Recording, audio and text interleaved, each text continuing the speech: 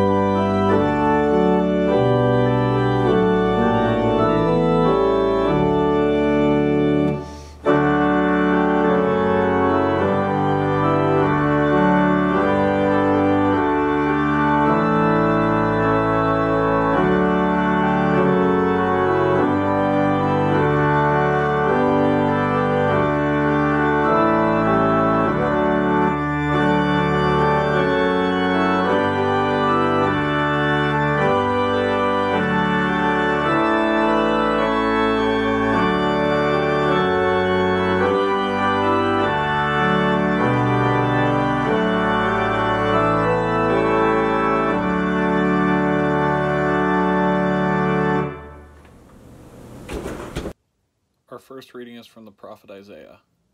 I am about to do a new thing. Now it springs forth. Do you not see it? I will make a way in the wilderness and rivers in the desert. The wild animals will honor me, the jackals and the ostriches, for I give water in the wilderness, rivers in the desert, to give drink to my people, the people whom I formed for myself, so that they might declare my praise. The second reading is from the Chilean writer Isabel Allende. We don't even know how strong we are until we are forced to bring that hidden strength forward. In times of tragedy, of war, of necessity, people do amazing things. The human capacity for survival and renewal is awesome. The third reading is from the American writer and poet Maya Angelou. Your crown has been bought and paid for. Put it on your head and wear it. Hi, everybody. I hope you're all healthy and safe and have had a good first week of online school. This is a challenging time. For those of you, if there are parents or alumni who are watching that I haven't had a chance to meet, I'm Jim Chapman. I have the pleasure of being the school minister. It's been a month since we were all together in the chapel at Brooks, and it seems like a long time. I miss being with you all. And it seems like a lot has happened in the time since we've been together. My wife Ann and I have been isolated, pretty much isolated in our house since the beginning of March.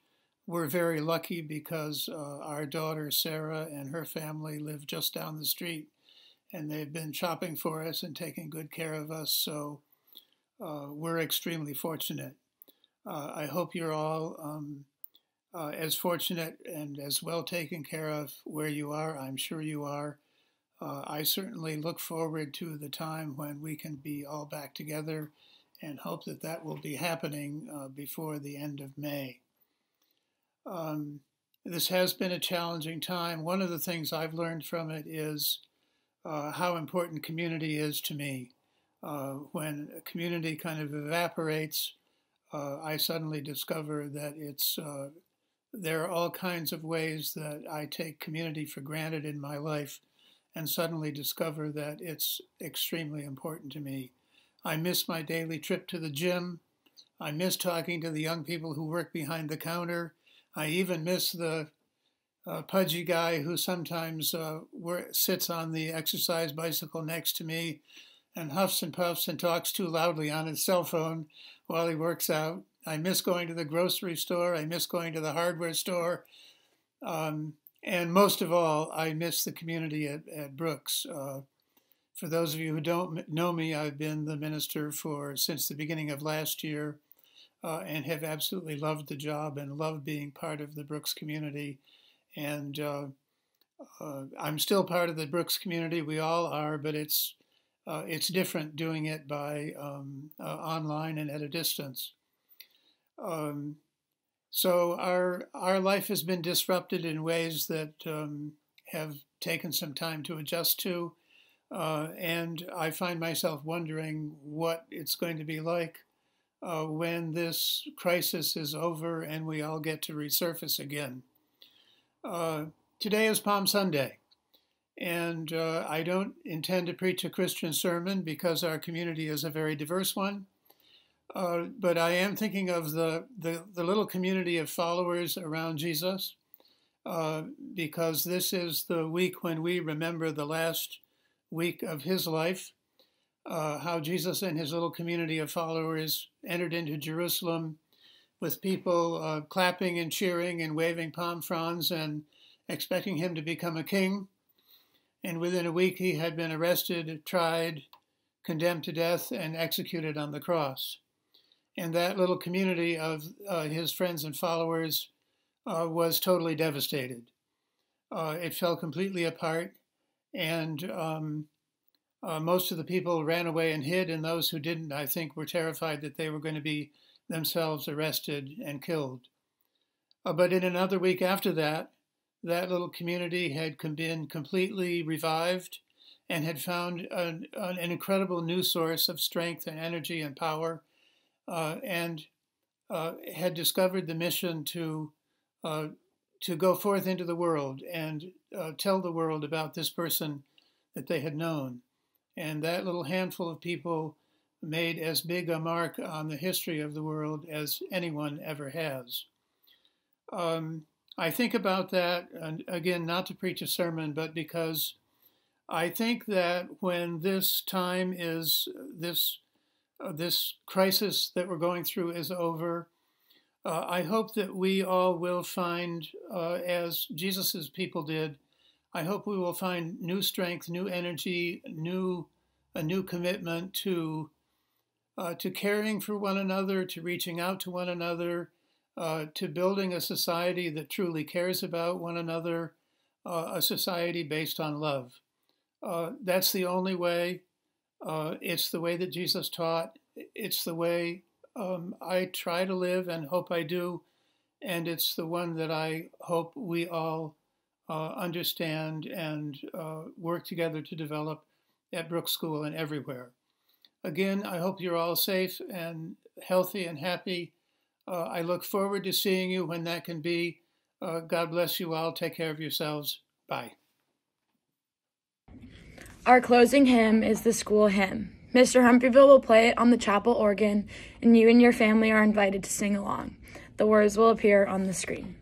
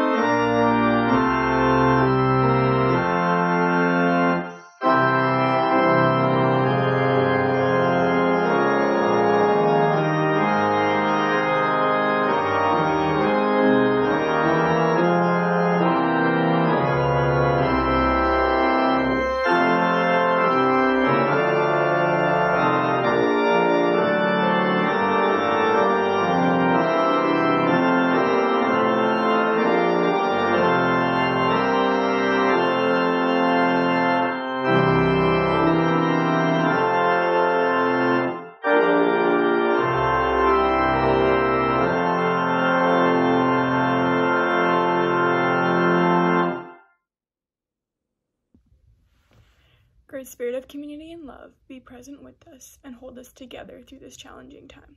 Open our eyes to the opportunities you put before us and help us find new strength and faith in our changing lives. Give us thankful hearts for the gifts of live and love, and keep us always in the circle of your loving care. Amen.